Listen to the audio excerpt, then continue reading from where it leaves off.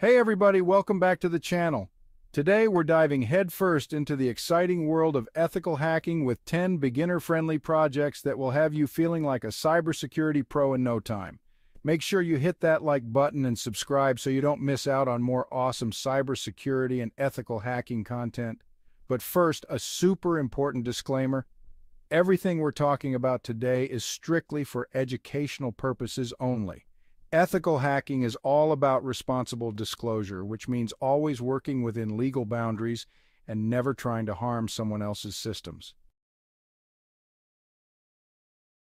All right, let's kick things off with our first project, network scanning using Nmap. Now, Nmap is like the Swiss Army knife of networking tools. It's incredibly powerful and lets you see what devices are connected to your network, what ports they have open, and even what services are running on them. Think of it like taking an X-ray of your network.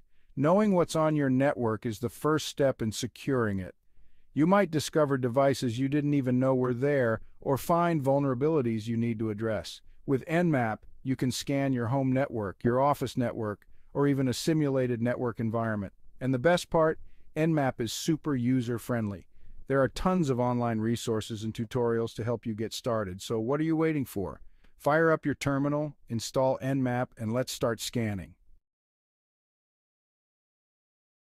Let's talk about something we all use every day, Wi-Fi. We'll test our Wi-Fi security using tools like AirCrackAng and WPS WPA Tester.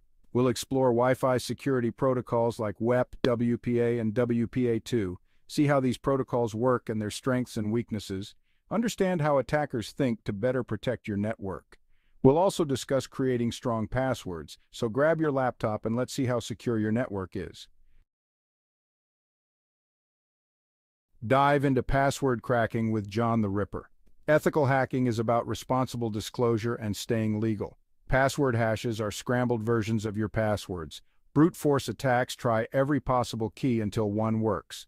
John the Ripper is our trusty sidekick. It tests password strength by cracking hashes. Use it safely and responsibly, emphasizing ethics. The goal is to show the importance of strong, unique passwords. Get ready to put on your hacker hat because we're about to explore the world of website vulnerability scanning. In this chapter, we'll learn how to use tools like OWASP, ZAP, and NICTO to scan websites for common security weaknesses. Think of these tools as our virtual magnifying glasses, helping us uncover hidden vulnerabilities that attackers could exploit. We'll be on the lookout for things like SQL injection vulnerabilities, cross-site scripting, and even open directories that could expose sensitive information. Don't worry, we won't be exploiting any of these vulnerabilities ourselves. We'll be focusing on identifying them and understanding how they could be used by attackers. Remember, ethical hacking is all about responsible disclosure, so we'll also discuss how to report these vulnerabilities to website owners so they can fix them and improve their security. By the end of this chapter, you'll have a solid understanding of how website vulnerability scanning works and how you can use these tools to help make the internet a safer place. Hold on to your hats, folks, because we're about to dive into the world of SQL injection. Now, before you start sweating, let me assure you that we'll be doing all of this in a safe and controlled environment using a tool called Damn Vulnerable Web App, or DVWA for short. It's like a digital playground designed specifically for practicing ethical hacking techniques. We'll be using another tool called SQL Map to simulate SQL injection attacks. This will help us understand how attackers can exploit vulnerable web applications to bypass authentication, steal data, and even take control of entire systems. Don't worry, I'll be with you every step of the way, explaining the process in detail and showing you exactly how SQL injection works. We'll also discuss how to prevent these attacks by implementing proper security measures. This chapter is all about understanding the mechanics of SQL injection so you can better protect your own web applications and data from real-world attackers. So buckle up, grab your keyboard, and let's explore the fascinating world of SQL injection. All right, time to get our hands dirty with a bit of coding. In this chapter, we're going to build our very own keylogger using Python or C++. Now, before you start thinking about spying on your roommate, let's be crystal clear. Building a keylogger is a serious endeavor with significant ethical implications. Keyloggers can be used for malicious purposes like stealing passwords and sensitive information. However, they can also be used for legitimate reasons like monitoring employee activity or parental control. We'll be building a very basic keylogger to understand how they work, how they can be detected, and most importantly, how to protect yourself from them. We'll discuss the legal and ethical ramifications of using keyloggers and emphasize the importance of obtaining explicit consent before monitoring anyone's keystrokes. This chapter is for educational purposes only, and we strongly advise against using this knowledge for any illegal or unethical activities. Hold on to your hats, folks, because we're about to dive into the world of phishing. Now, before you start thinking about scamming your friends, let me assure you that we'll be doing all of this in a safe and controlled environment. We'll be using a tool called the Social Engineering Toolkit, or SET for short, to create our very own phishing lures. Think of these lures as digital traps designed to trick unsuspecting users into giving up their sensitive information. We'll explore different phishing techniques, from creating fake websites that look identical to legitimate ones to crafting convincing emails that trick people into clicking on malicious links. Don't worry, I'll be with you every step of the way, explaining the process in detail and showing you exactly how phishing attacks work. We'll also discuss how to spot phishing attempts and how to protect yourself from falling victim to these scams. All right, let's crank things up a notch and explore the world of hash cracking with Hashcat. Now, before you envision yourself cracking super secret government codes, let's be realistic. Hashcat is an incredibly powerful tool, but we'll be focusing on understanding the concepts behind hash cracking rather than trying to break unbreakable encryption. We'll be targeting older hashing algorithms like MD5 and SHA-1, which are known to be vulnerable. Our goal is to demonstrate how these algorithms work, why they're no longer considered secure, and why it's crucial to use modern, robust hashing algorithms for protecting sensitive data. Hashcat will be our weapon of choice for this mission. We'll learn how to use it to crack these older hashes and discuss the importance of using strong, unique passwords to make cracking nearly impossible.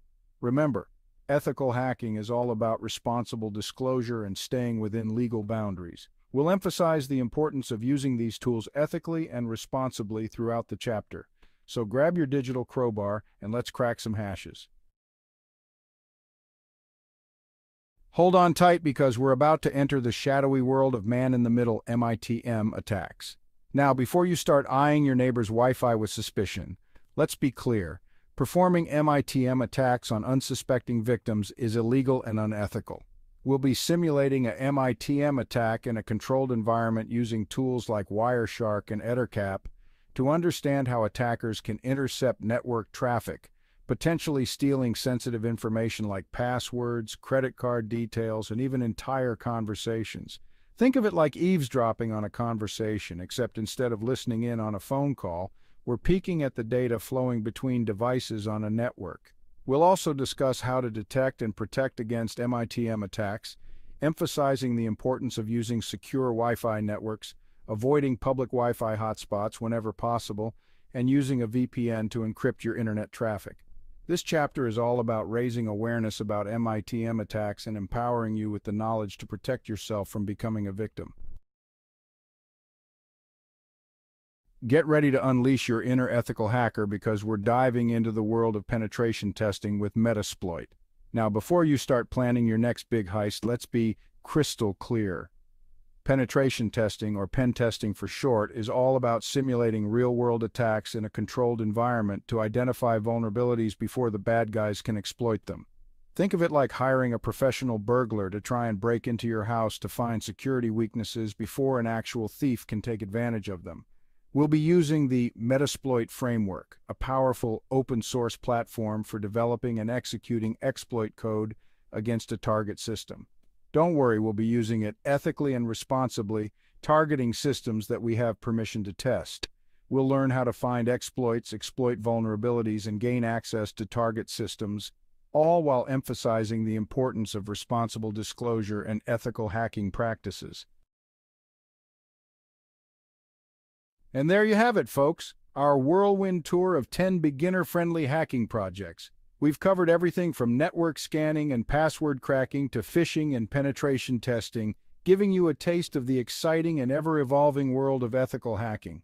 Remember, cybersecurity is an ongoing journey, not a destination. The threat landscape is constantly changing, so it's crucial to stay up to date with the latest threats and vulnerabilities. If you're serious about pursuing a career in cybersecurity or just want to level up your cybersecurity game, make sure to subscribe to the channel for more awesome content on ethical hacking, cybersecurity best practices, and everything in between.